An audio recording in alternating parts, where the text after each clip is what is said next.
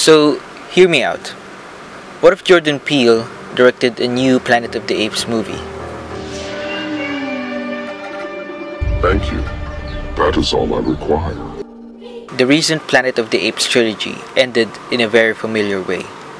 The last shot of War for the Planet of the Apes was Caesar dying in front of a group of intelligent apes that have just survived being enslaved by humans inside of an army base. They reach the oasis and is bound to raise a new colony of apes in the years or centuries to come.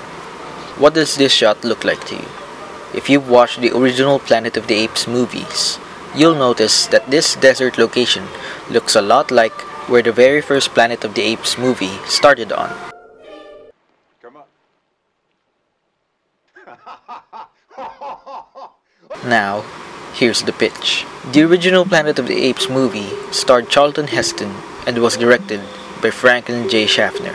But what you really need to know is that the screenplay for the first film was written by Michael Wilson and Rod Serling. Rod Serling was the creator of The Twilight Zone. How do you do? The narrator in each episode and wrote about 92 episodes within 156 in the whole series. Because this is my medium and I understand it. I'm a dramatist for television.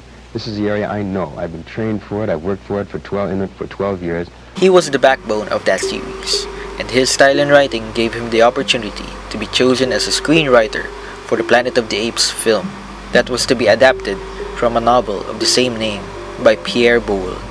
In today's Twilight Zone reincarnation, the new narrator of the series is none other than Jordan Peele, who came from making comedy sketches on Comedy Central to making a shift in his career by making horror movies such as Get Out, and Us.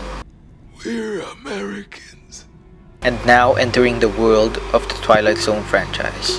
The next logical step here is to have him write a screenplay for a new Planet of the Apes movie. If you rewatch Get Out, you'll notice that the plot and the premise of the story alone already sounds like a Twilight Zone episode. Because most Twilight Zone episodes tackle social commentary and allegorical situations, leading up to great plot twists that really stick with you even after watching it. Jordan Peele really knows how to capture that spirit in his work already.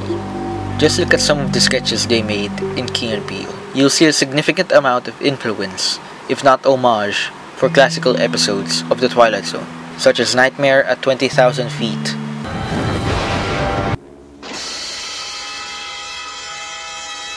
and other various themes spread throughout the horror series.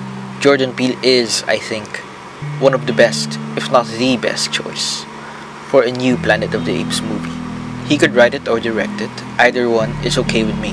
Hell, he could even play a role in the movie if he's up for it. He's got that vibe in him whenever he plays the role of the narrator. Some can arguably say that his presence alone in any of the new Twilight Zone episodes is already an eerie feeling on its own.